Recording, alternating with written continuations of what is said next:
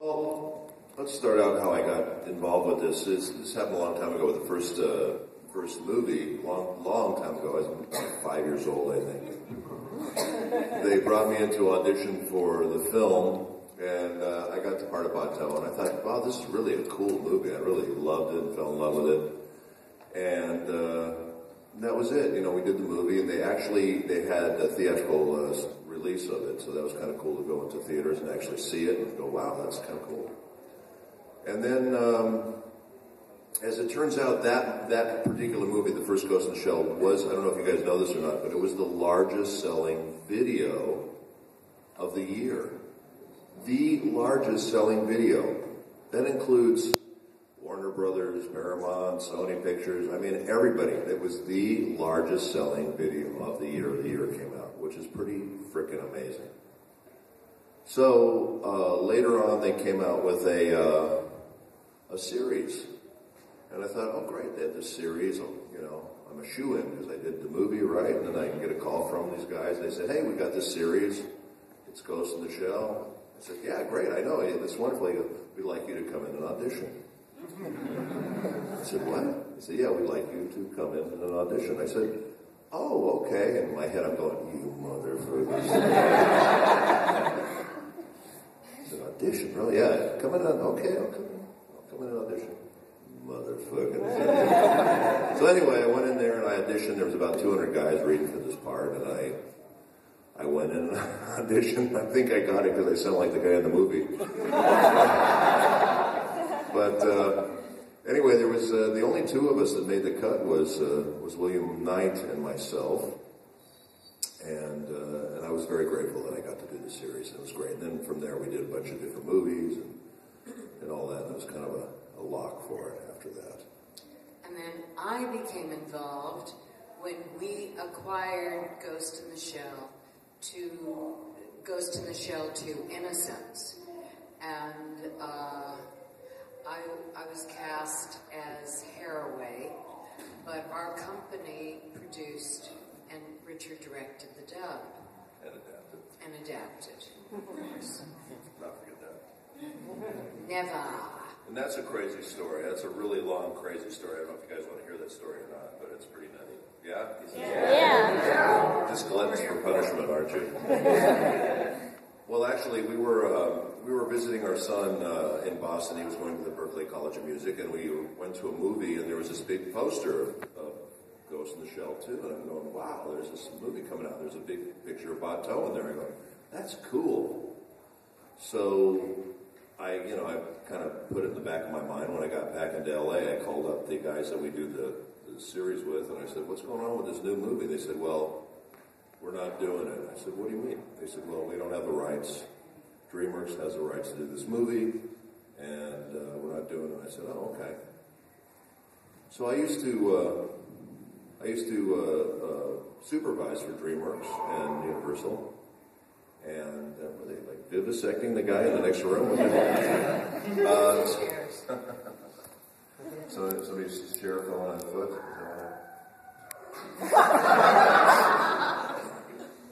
Is that Private story. Is that the proctologist next door? I don't know. Anyway, so what happened was I tried calling them. They never called me back. And as I said, I was a supervisor for them internationally and did a lot of big films for them. Galaxy Quest, Madagascar, Gladiator, a bunch of big films. So anyway, I couldn't get them to call me back. So I went to Otakon and I found out that they were there. And I tried to hunt them down and they had left. And I'm in a van. What the fuck is going on over there? There's the wheel. See, they always put me next to these crazy people or raves or something's going on there. Anyway, so to make a long story longer, I'm in a van. I will kill her. I'm in a van and I'm sitting next to this beautiful Asian lady and we start talking and turns out she's one of the producers of Ghost in the Shell. Dude. Someone doesn't like us. Are they strangling the dolphin over there? What the hell's going on? Anyway, So I told her who I was, and she didn't really give a crap, and she basically told me the person to contact at DreamWorks, so I tried doing that, and I couldn't get through. So I basically kind of gave up. And, you know, my thing was, if I couldn't do Bateau, because it was with a big studio, I figured, well, they're going to have Johnny Depp do the voice of Bateau now, or, you know, and Helen Bonham Carter was going to do, you know, Haraway, and probably have, what's his face, Tim Burton direct it now. So I thought, I'm screwed. And I went to, I was asked to go to a convention in London, and I was approached by Manga UK, and they said, you know, we really want to dub this because DreamWorks released it. They finally released it without dubbing it. They just basically released the sub, but it was terrible.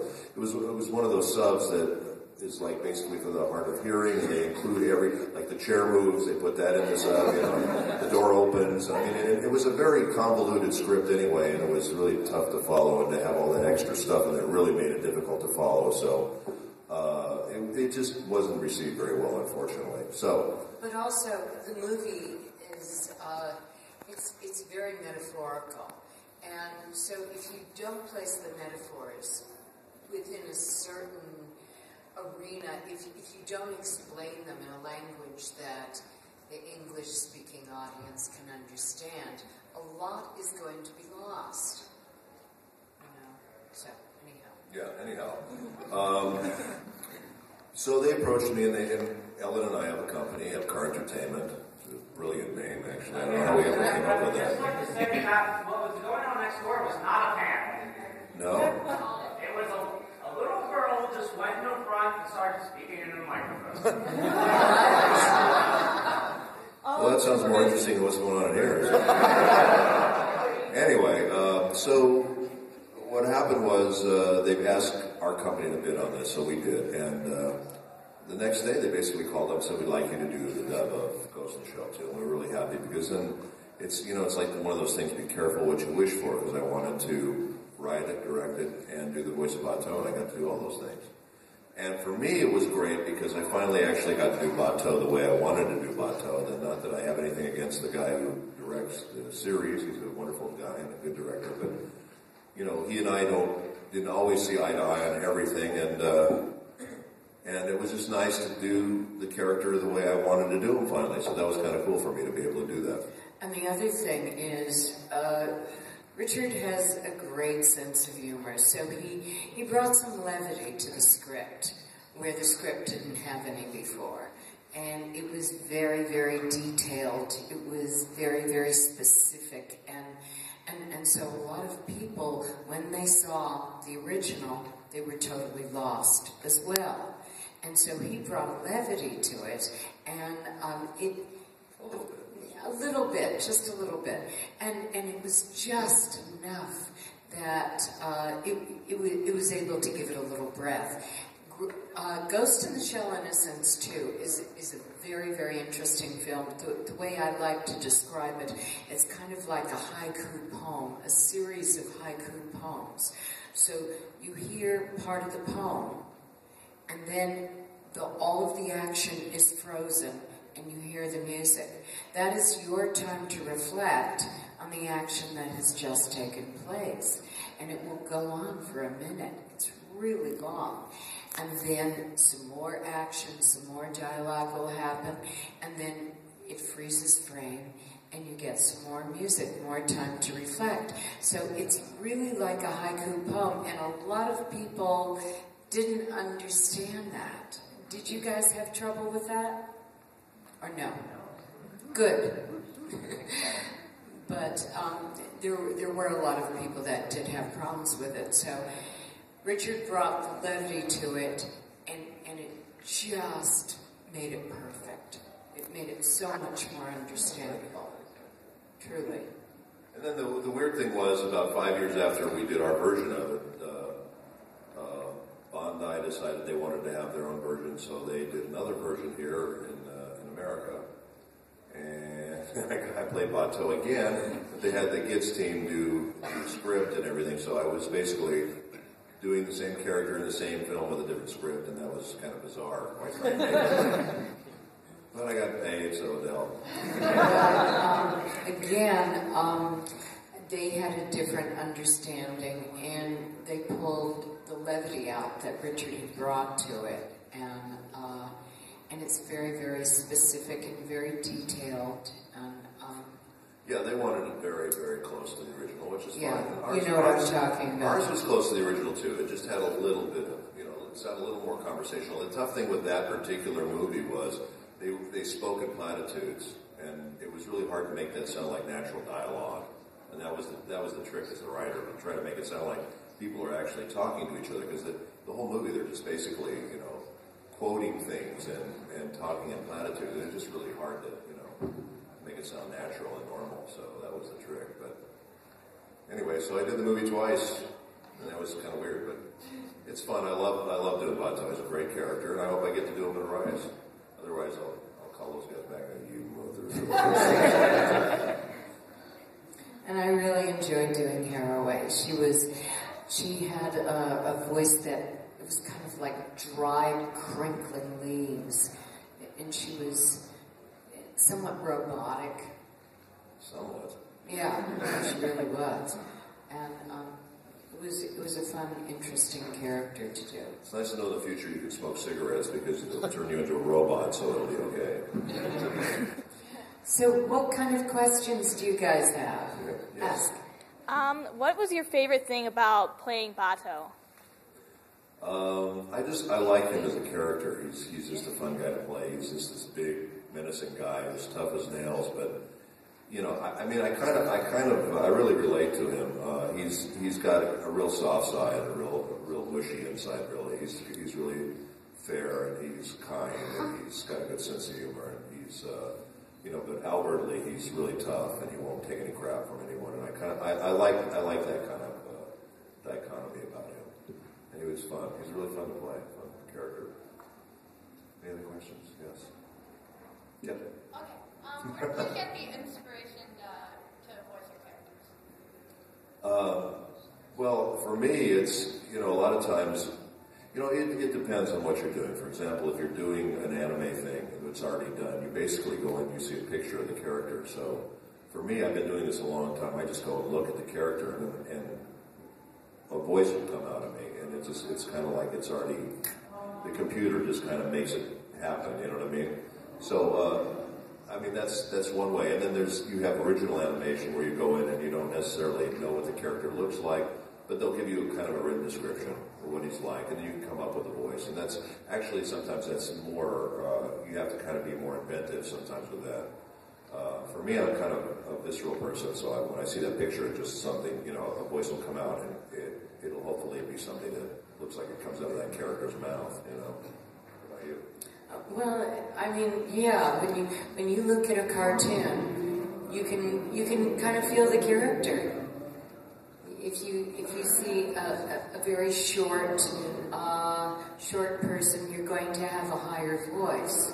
If you see a larger person, you might want to have a deeper, resonating tone. And you can, and if somebody is long and skinny, then maybe they'll have a higher pitch. So you get inspired when you look at a character, and that's the way we do it. That was another thing I was happy I got to do in my version of Ghost in the Shell Innocence, because when we did the series, there's a thing that they compress the sound on all stuff that they do for television. The bottom is taken out. Yeah, they take the top frequency and the bottom frequency, and they compress it, so everything sounds kind of equalized. And the reason they do that is because most people have not very good speakers on their TV, so it comes out of a television speaker, so they compress it for that. So when we did mine, I said, don't take the bottom out of my voice, because you look at Batel, he's a big guy. And I said, don't take the bottom out of my voice. And I wanted my voice to be booming, like, my normal voice. So I was glad I was able to do that. And I think it sounds more authentic for him. I think it sounds more realistic coming out of his body. So, questions? Yeah. Do you pay attention to the Japanese voice actors at all? Does that affect how you rehearse the character? Personally, a lot. It really depends on where you're working, what show you're doing, and who your client is. Some of the clients want it to be very close to the original. some don't care. Personally, as an actor, a lot of times we listen to it for the timing, but I don't want to feel like I'm aping somebody or mimicking another actor's performance. I'd rather try to come up with something myself, you know. So. But sometimes, I mean, the client will say to us, we want the voices to match. I just dubbed into English these 2 French films. Did any of you see Amelie? Yeah. It's with Audrey Tautou, and the movie is called Delicacy. And so I was, not me personally, I was directing, but I was redubbing the film. It's going to be on Stars coming up very soon. Anyhow, we did that, and then another one called Farewell, My Queen. Do you know that one? It was out recently. Story of Marie Antoinette. Is that the sequel to Hello, My King? Ha ha. Anyhow. It's worth a shot. Anyhow, but the voices in those needed to be matched. And I'm not meaning spot on, but the performance were so good that you wanted to at least come into those performances and match them. And we didn't, and so that was part of the job. But here we were in Ghost in the Shell, and that wasn't the case. However, Richard got a job because he sounded, he got a job because he sounded like another actor. The Billy Zane story. No, that's not the no. She's talking about Ansem. We have any Kingdom Hearts fans here? Well, I play Ansem and Xehanort and Terranort in Kingdom Hearts. And the reason I got that job was because the guy who does those voices in Japan does the voice of Bato in Ghost in the Shell in Japan. And so what happened was Billy Zane did the first film, and then they couldn't get him for the second film for some reason. He was unavailable or too expensive, or he pooped in their salad or something. But anyway, the Japanese clients ask who does the voice of Bato in America. This is Richard Epcar, so I got the job, and I didn't have to audition for it. It was kind of nice. And then information apparently sent those 3 guys fleeing for their lives. 5 guys. Those other guys. Goodbye. Billy Zane scared the crap out of anybody. It's okay. Questions? Yes. Yes. This is about owning your own company. Have you noticed any conflict between your passion projects, like how you feel about Bato, and business decisions? Have those clashed at all over starting the company? I'm not really sure what you're asking. If you've ever made poor business decisions because you cared so much about a project, or if you've had to drop a project. It hasn't happened. Okay. It hasn't happened. Not saying that it couldn't happen, but it hasn't. I mean, we'll do things like, for example, I played Ziggurat, Ziggy, and Xenosaga, and I did the 3 games, and they were doing the series in Texas, and I would have been willing to go out there myself and do it, and of course they would have paid me to do it, but they wouldn't have necessarily paid for me to come out there, and that was just some character that I really loved doing, and I would like to have done the series, and I would have found a way to do it just because I love the character, and that wouldn't necessarily be a good business decision, but it would be something that I really love. It would be a passion decision, you know. So I'm not sure if that's what you're asking. Yeah, that's pretty much it. Yeah, I mean, we have things we love, and we pursue those things, you know, and fortunately we're lucky and we get to do other projects too. I have a huge game I'm directing for Warner Brothers right now, and that's helping us a lot. So, you know, that's turning out to be a good thing. So. And these other films that I've been doing. Yeah. So yeah, our company's actually been very busy lately, so that's been a good thing. Yeah. But also, and we're just starting, I wrote a sitcom, and Richard and I are going to be doing it. So we'll tell you more about it. We'll be wearing that hat right there. No, honey, I think you'll be wearing that. You were asking. Yeah, you mentioned earlier about having maybe a little bit different vision of what Bato was from the director of, I guess, Standalone Complex. Yeah. What do you think is could be added to it that is not there?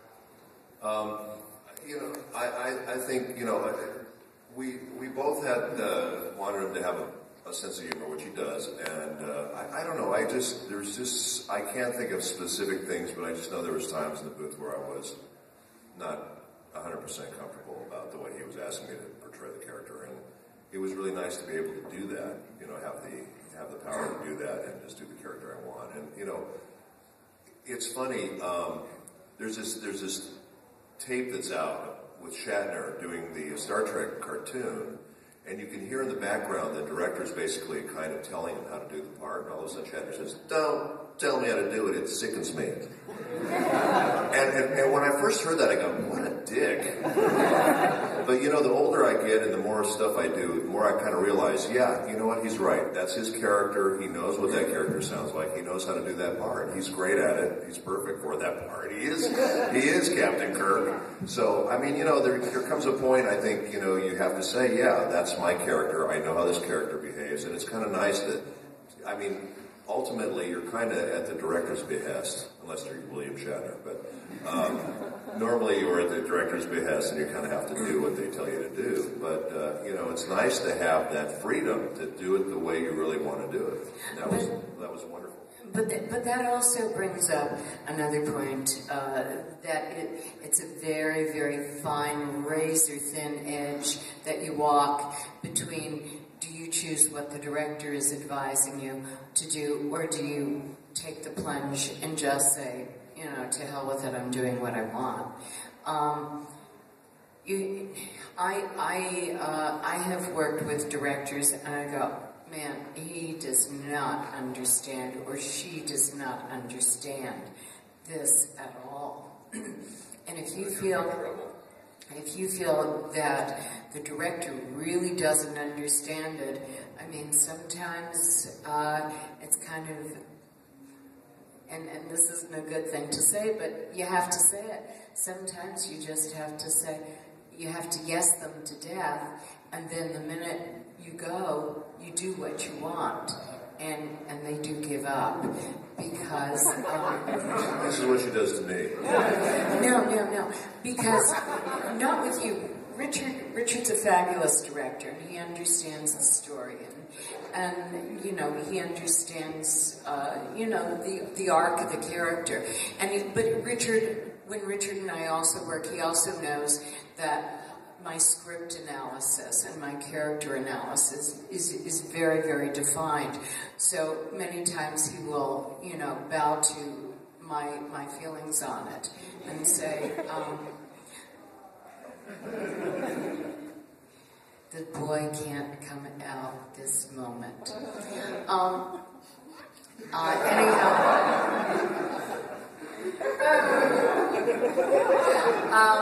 Anyhow, but no, he will say, I understand what you mean, and he'll let me ride with it. But many times it's like I was doing a film, and the director really didn't understand what it was that he was telling me to do, because he was having a producer tell him one thing, and somebody else was telling him to do another thing, and he was just out to lunch. It was really, really terrible. So I just did what I wanted to do, which was the right decision. But many times, if you're working with somebody, you do have to trust that the director has more information than you do, especially on a voice job, because on a voice job you walk in cold, and you don't have the information about the whole of the script. There's one little scene that you're seeing. And so it is wise to trust the director, because they know more, and they can be your guide that can lead you to a greater performance.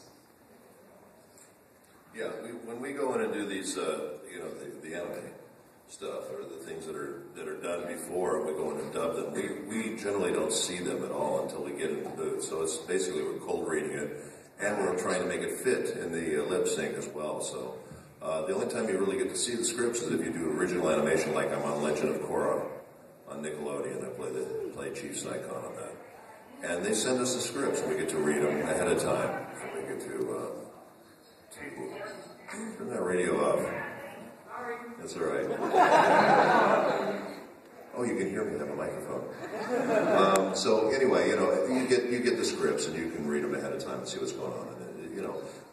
And that kind of work actually is easier because you're acting with a group and you're reacting off of each other, and it's fun. Whereas when you do the dubbing, you're basically in there by yourself. You're trying to do lip sync. You're trying to make it sound natural. You're trying to that whole thing. So anyway, any other questions? Yeah. Do you have a least favorite role or character that you've done over your career in either of you? It's kind of like my kids. I love them all, and I don't want to say anything bad about any of my kids, but I really don't have a character per se that I don't like, but the thing that's hardest for me in this, in the voiceover world now is these games where you're just basically screaming your ass off for 4 hours, and there's a lot of them like, Call of Duty and Spec Ops and, XCOM, and all these games are basically, you're in there screaming your ass off for hours and hours. So those are the really tough ones. And, because you're yelling over, artillery and tanks and planes and gunshots and, it's just all screaming. So those are, to me, those are the hard ones because it's just hard. It's taxing on your voice. Yeah. Along the lines of like a least favorite part, has there ever been a part that you really wanted but you didn't get? You were kind of disappointed that you weren't able to play that part? James Bond. Of course there's roles we want to play that we don't get to play. Happens every day, But we're very, very fortunate that we've got the body of work we have. Yeah, there may be a few out there that I haven't been able to play yet, and who knows? But I really have been very, very lucky. I've played a wide variety of characters, and a bunch of different characters that are close to me, but there's characters that are completely different than my voice, and when people hear them, they go, "Oh my God, I can't believe that's Richard. It sounds nothing like him." And so those are fun for me to just be a completely different character, So yeah, no, it's fun, and I've been very, very lucky, with a lot of different characters. So yeah. I apologize if that's early, just got here a couple minutes ago. If they ever get the U.S. production of Ghost in the Shell they've been talking about for years and The live action one? Yeah, the live action one. Steven Spielberg's doing that. What would you give to play Bato? Do I have to go down on Spielberg?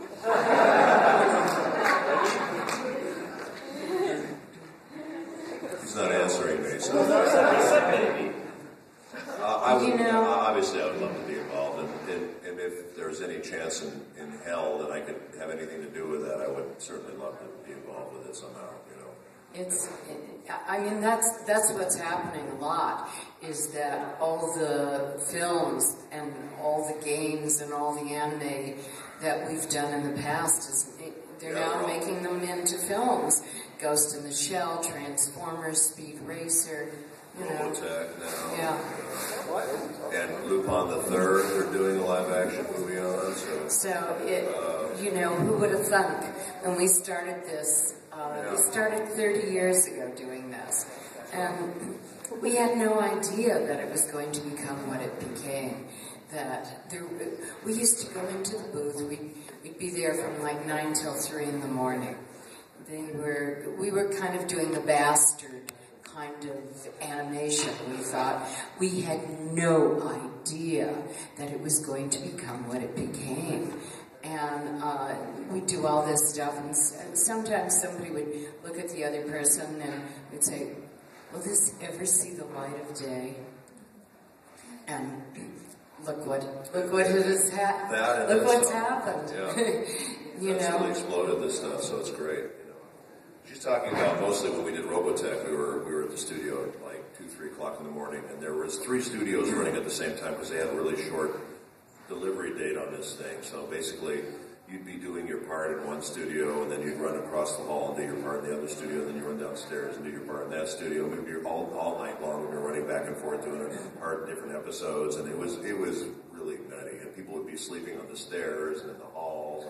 As a matter of fact, our son was like 2, 3 years old, and he'd be sleeping on the stairs because we didn't have a babysitter all the time, so we brought him with us to the jobs.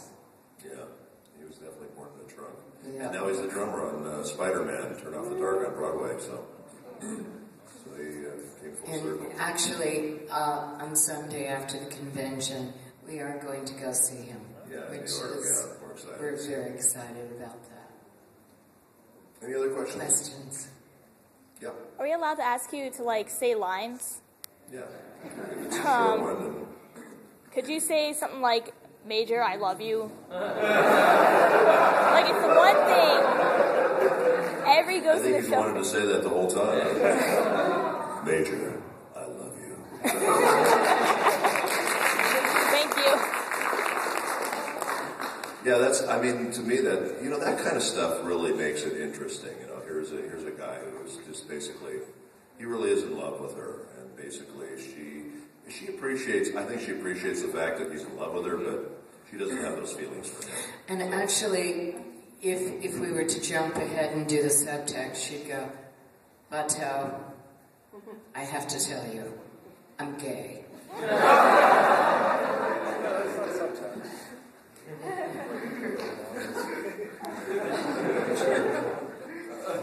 Yes.